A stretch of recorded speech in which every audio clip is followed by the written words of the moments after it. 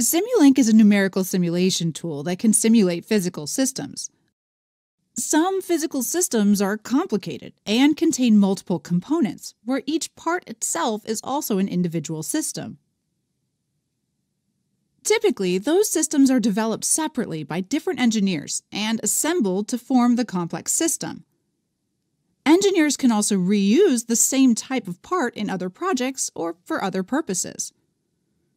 Like real-world engineering development, Simulink allows you to create each part of a complicated system separately and combine them into a complex model using model referencing.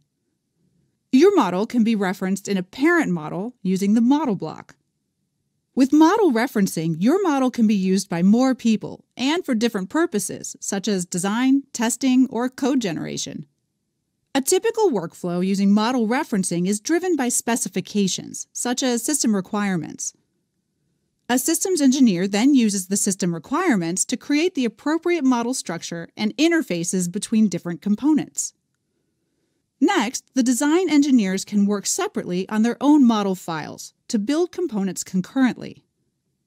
When a component is ready, it's important to verify that that individual design works correctly, so you can test the component model separately. Once you're satisfied with it, you can further integrate it into its parent model by referencing it with the model block. Run the parent model to make sure the component works properly in the system, and you're all set. If you need to speed up your referenced model, you can use the accelerator mode. Simulink will compile your referenced model into a MEX file or MATLAB executable file, so your simulation will run faster.